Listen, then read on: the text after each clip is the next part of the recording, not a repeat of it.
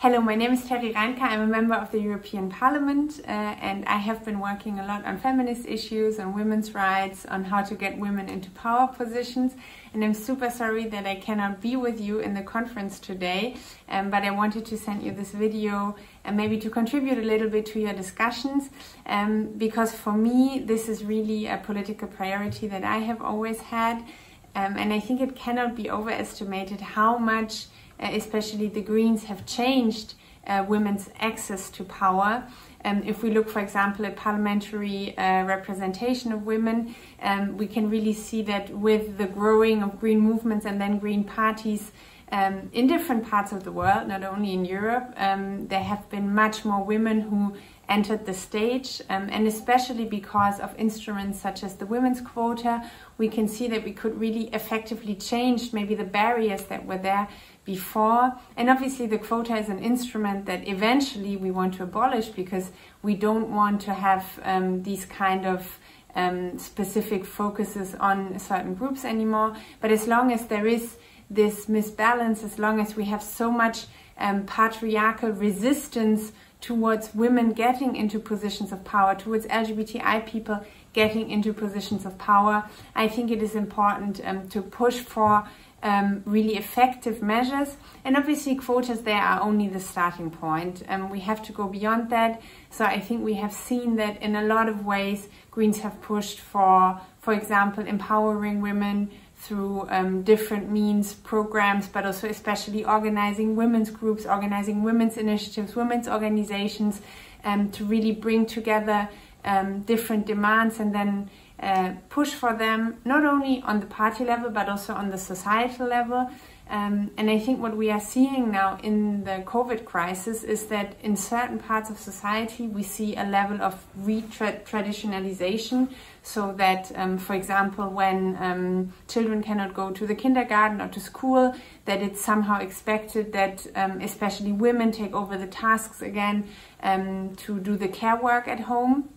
And I think it's really important that we fight against this tendency, because we have done a lot in terms of empowering women to get into jobs that maybe they didn't have access to before, to get into power positions, not only in politics, but also in the economy, in academia, and in different fields of society. So it's very important to keep that line and to push even further.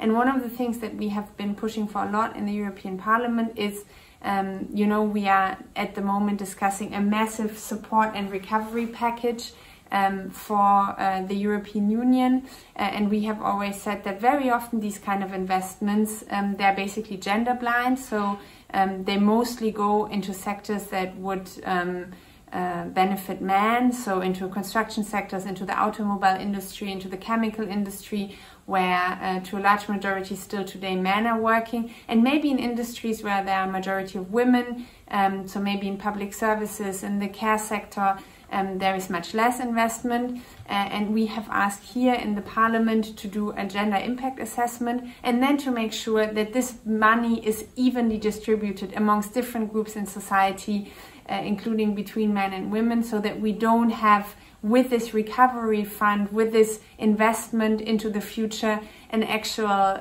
reinforcement of gender stereotypes through a misinvestment of the funds.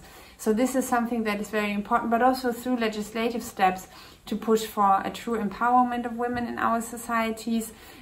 We are expecting a proposal against the gender pay gap by the end of this year. We have been waiting now for centuries and centuries to have something done about the still very strong differentiation in payment in classical women's jobs and men's jobs. And we think it's about time that something is done against this gap there is. And also in terms of LGBTI rights, we are waiting for an LGBTI strategy by the end of the year. Still a lot of LGBTI people today face discrimination, for example, when entering the labor market, but also in their everyday lives, and we want to do more in order to fight against this form of discrimination, especially in times of Corona, when in many countries, also in many European countries, LGBTI people have specifically been used as scapegoats during times of insecurity. A lot of maybe old, very problematic stereotypes have come back to the surface. So we have to stand up against this together. There are a lot of different things in the making, as you can see. I think Corona has shown the inequalities that we have in our societies, maybe even stronger. And I think that maybe we can use the awareness that comes with this to say, okay, now we have to stand up against these inequalities even stronger also.